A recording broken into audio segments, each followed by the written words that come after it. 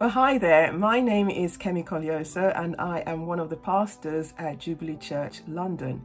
I'm also the host of the Courage Women's Conference.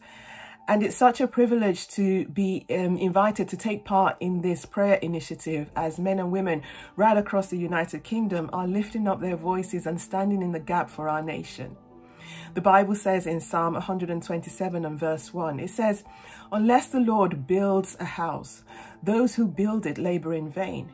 Unless the Lord watches over a city, the watchmen stay awake in vain."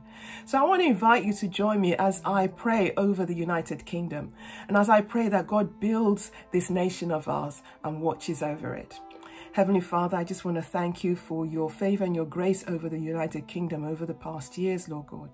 We thank you for a nation that was founded on your word, Lord God. We thank you for a nation that has known peace and has known prosperity these years, Lord God. But we know that there's so many areas of our nation that needs your hand, Lord God, that need you to come and break in and break through and build again. We pray for the government, Lord God. We pray for the education system. We pray for the media, for entertainment, Lord God. We pray, Father God, for the religious sector, Lord. We pray for the healthcare sector, Lord God.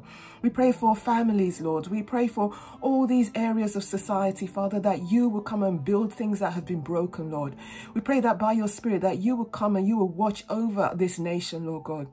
We lift this nation up to you, Father, and we ask, Lord, that we will see salvation in several areas, Lord God, that as men and women come to know you, Father, that you in your mercy will heal our land.